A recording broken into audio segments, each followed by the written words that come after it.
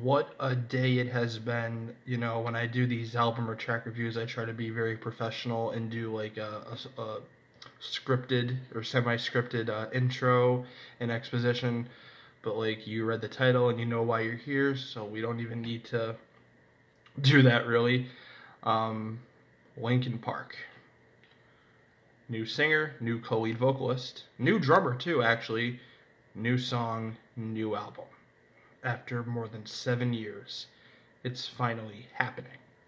After years of uncertainty and rumors and speculation and certainly hope among the fan base, because Linkin Park, save for maybe My Chemical Romance and maybe Coldplay if you want to throw them in because it might be different flavors of rock or pop rock or what have you. Save for Coldplay or My Chem, you could wager that Linkin Park is like the 2000s rock band, or one of the few genuine rock and roll phenomenons of the 21st century. One of the few mainstream bands in this century thus far that has really shaped and changed rock and roll and pop culture in that regard. Um, and so, of course, I'll just bury the lead a little bit or try not to.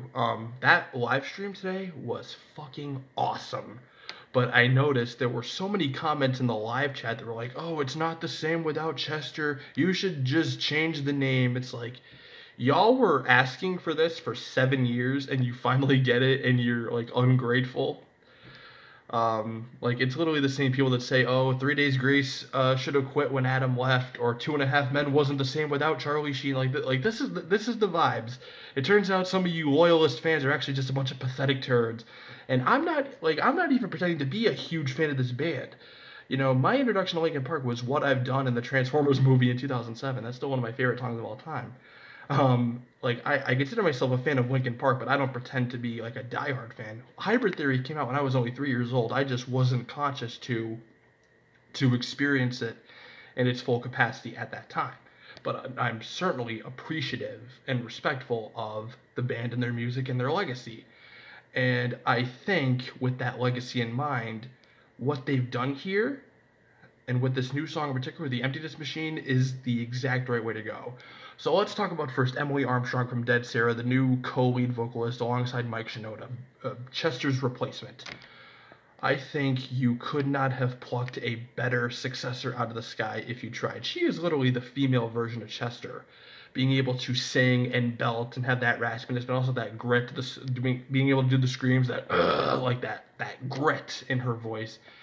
She's really versatile and she's an amazing vocalist. She's the female version of Chester. She has all of his attributes. And to be fair, this single, The Emptiness Machine, I do want to talk about this, like the song itself.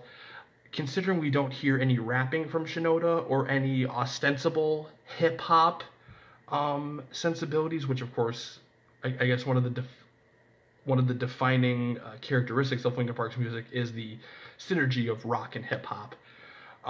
So I imagine on the full album From Zero due out November 14th, is it? We certainly will see more of that, and we'll see how Emily fits in with the band and their more broader range of sounds and influences, I guess, if that makes sense. Because just going out this one single, it's a great single, but it's very just radio rock. It's very one-note compositionally. Not that it's a bad thing, but we're gonna have to see how she fits into like more like just rap rock and pop rock stuff, stuff like that. It's certainly gonna be heavier than One More Light, I imagine, at least way more rock oriented. But speaking about her as a replacement, I think it was, again, they couldn't have picked a better vocalist, especially because, of course, just by virtue of her not being Chester, by default, it's going to be different.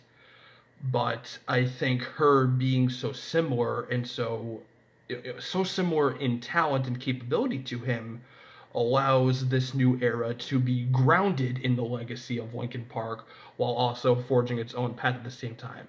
And honestly, at this point, you need that perfect marriage, being able to tastefully honor the legacy while still doing something new.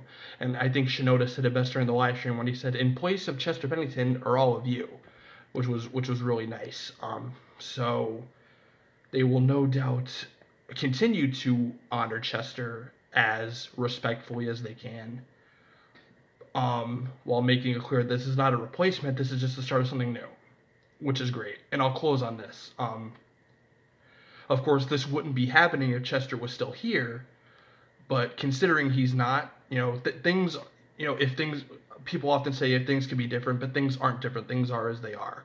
And so the fact that, the band has suffered this tragically profound loss, and are able to have the kind of triumphant return they deserve and forge a new path and show there is life after tragedy, that's the beauty of rock and roll. So I'll give the song a 4 out of 5. What do you think about it? Are you excited for Linkin Park's return? Let me know in the comments, and take it easy.